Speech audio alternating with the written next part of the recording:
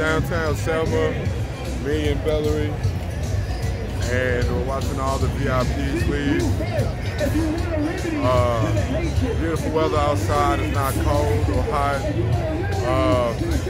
We lost our party, but it's lovely out here, man. Beautiful people.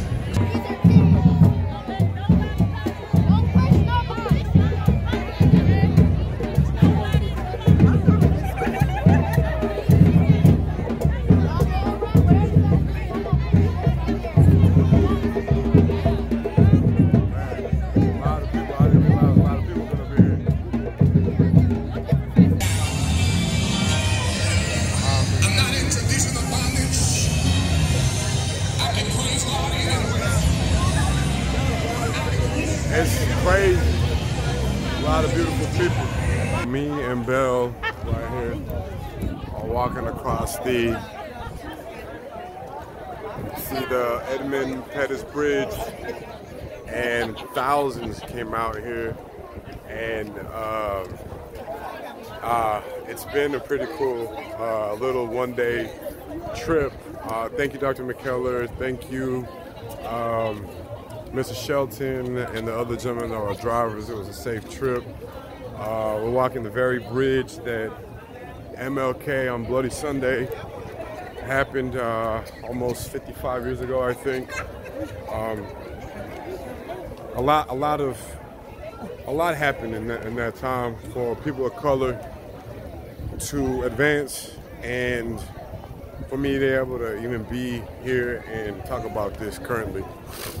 I don't even know if I would be able to have such a good relationship with my sweetie pie, but I'm taken aback a little bit because, well, not really. I'm proud. That's what I can say. I'm proud. I'm proud to be an American. I'm proud to be Texan.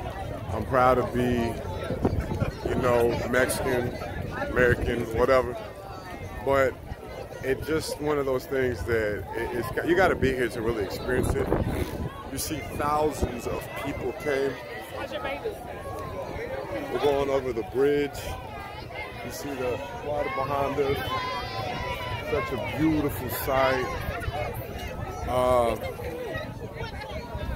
It's been such an amazing trip, and I just found the lady that I have to be thankful for.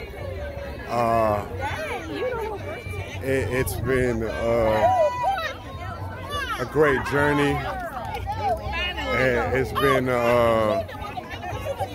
heartwarming. It's been an eye-opening experience. It knows that I can't take things too serious. So many people,